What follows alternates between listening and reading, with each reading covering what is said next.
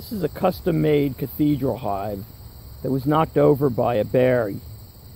The owner picked it up yesterday, just put it back together, and we left it overnight so that the bees could calm down. And as you can see, we secured it with ratchet straps.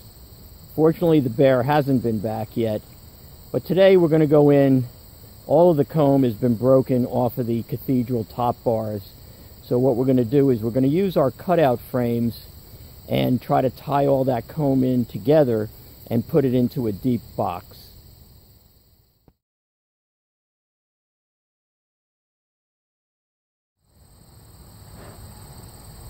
The bees look pretty calm. I don't see really any signs of robbing, so that's a good sign. So we've taken the cover off and we've exposed the cathedral top bars. What you can see as we look in the end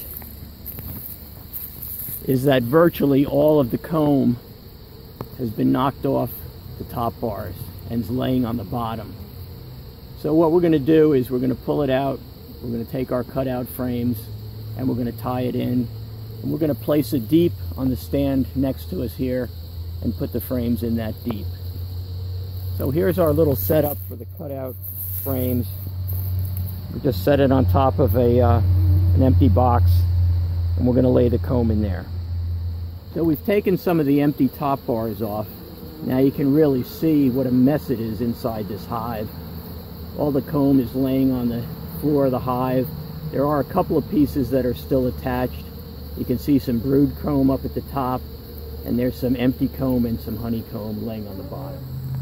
So here's the first frame we put together.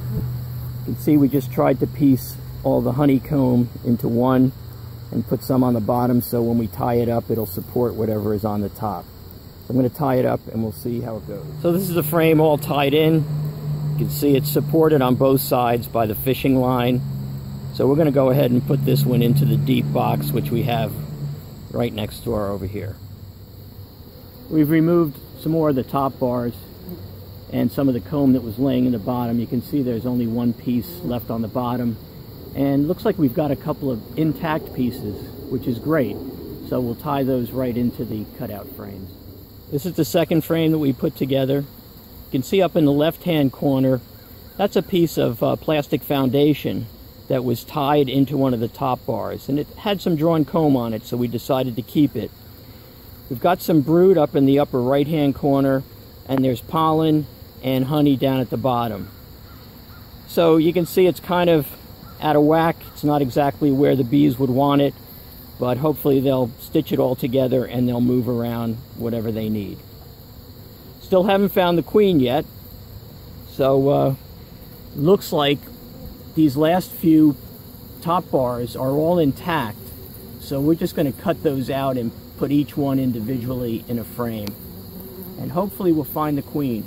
We'll keep looking. So we're into the brood nest now, and we just kept looking for the queen, and sure enough we found her. There she is with the white spot on her. So we're just going to grab her with the queen clip.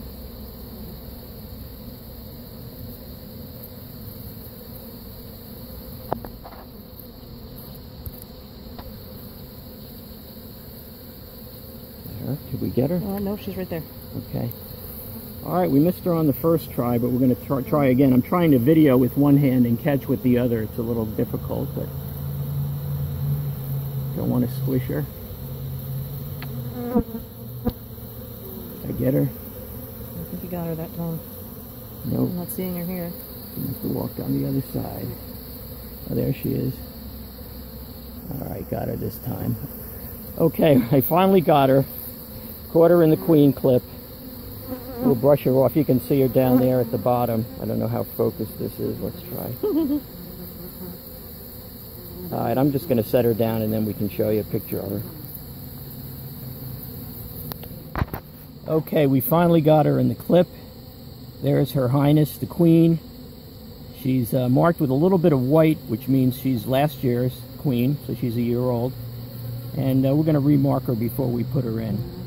But we're really happy that she's safe and secure, so now we can finish the rest of the hive. Here's a shot cutting out the comb, some of the comb that we're going to tie into the the cutout frame. So here's the third frame. You can see that we've got some yellow jackets who are in there trying to get their share of the honey. So we'll close them up. The bees will take care of them. There's only a few, so let's get them back in the box. Yep. All right, so this is how we cut it out of the Cathedral hive top bars. So we just cut along the edge here. And down the side.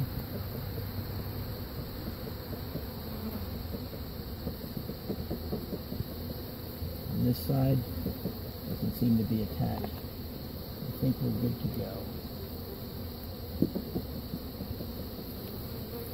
Just trim it up a little bit.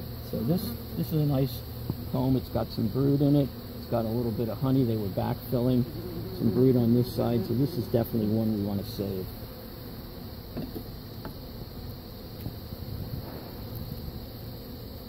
I'm going to put it in its own frame. It fits perfectly in there. And then we tie it up.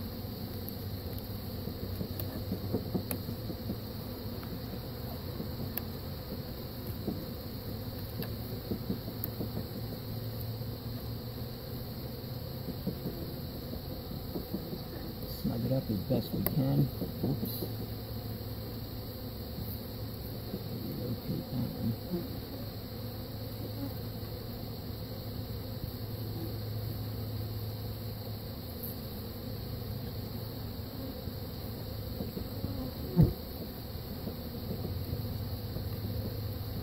Snug it up, and then we make a loop so it's easy to take off when we're ready to take it out. Okay, so there's frame number 4. So we're to the last frame. You can see that the beekeeper put some foundation and then tied it in with some hardware cloth. They haven't really done much with it yet, but we're going to put it in a cutout frame and add it in with the rest. So this will be frame number 5. This is the last frame, frame 5. We took the piece of foundation and we tied it into its frame. We're going to put that in. That's 5 of 5.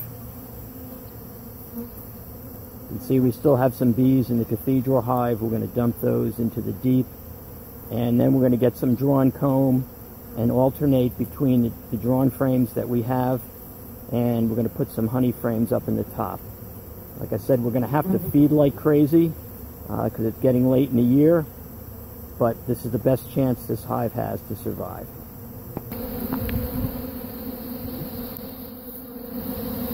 So I put the queen in the clip at the bottom of the hive, and I'm going to close it up. I put the Cathedral hive and some of the frames in front. We'll see if the bees begin fanning. Here's the bees cleaning up whatever honey we spilt on the table where we're tying the comb into the frames. I put the cover on. The queen is now in the clip in the bottom of the cage, excuse me, at the bottom of the hive. And we put the Cathedral hive out in the front. You can see there's a lot of bees in the air. I don't see any signs of robbing, so that's good. There are some yellow jackets around, but they don't seem to be too much of a problem. So I don't see a lot of fanning going on just yet, but hopefully we'll get a few that start fanning and tell the others where to go now that we've got the queen in the hive.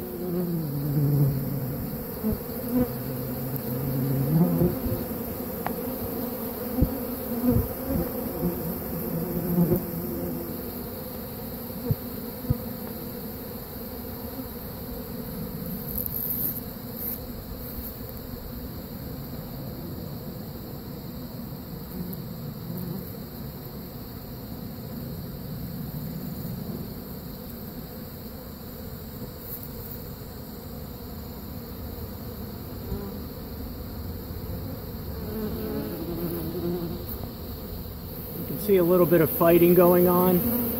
I'm sure there's some robber bees from the nearby hives that are trying to get in there and take advantage. May have to close down the entrance if it gets too bad. Right now they seem to be dealing with it, but not something we really want to see. We might have to close it up. So I closed the entrance down. It's really just a couple of bee widths wide so that they can defend it. You can see there's really a feeding frenzy that's going on out here with all the bees, not just the bees from this hive, but all the bees in the apiary, trying to clean up whatever spilt honey is left. So we'll give them the chance to clean it out, and hopefully the bees that belong in the hive will find their way back home, and all the others will go back. Good. Okay, we're going to release the queen from the clip, and hopefully she'll walk right down. There's a couple of brood combs in the middle here, so that's where we really want her to go. So let's see how that works.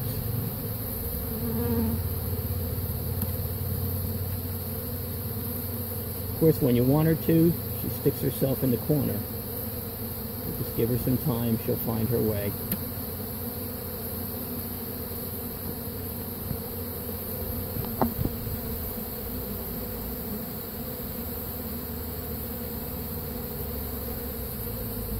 I'm sure she's been traumatized by everything that's happened the last couple of days. But once we get her in there, hopefully they'll settle down. Come on, Your Majesty. You can do it.